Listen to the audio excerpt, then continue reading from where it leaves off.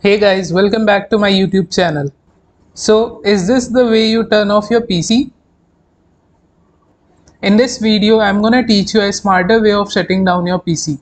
By running just 4 lines of Python code, you will be able to shut down your PC. I'm gonna use PyCharm editor to write my code. You can use any editor of your choice. Firstly, we are going to import OS module which help us to interact with the operating system. So import OS. Inside this OS module, we have a method system which helps us to shut down our PC. So I'm going to use that os.system method. To this system method, we have to pass a string.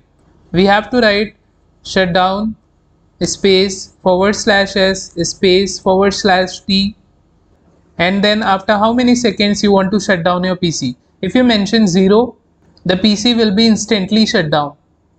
But if you mention 30, then it will be shut down after 30 seconds.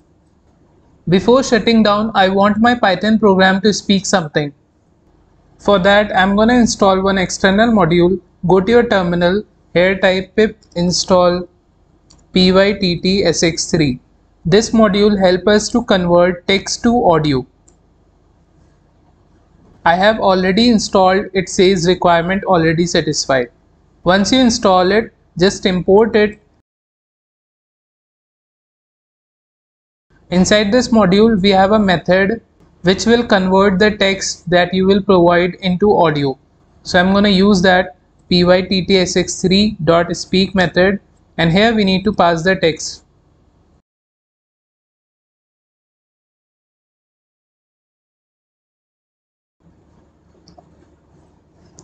I have used curly braces here to add a variable inside it. I will be using fstring. What this fstring does, it helps us to join a string with a variable. So inside this curly braces, we can pass a variable sec, and let's define this sec variable here. I will provide value of 30.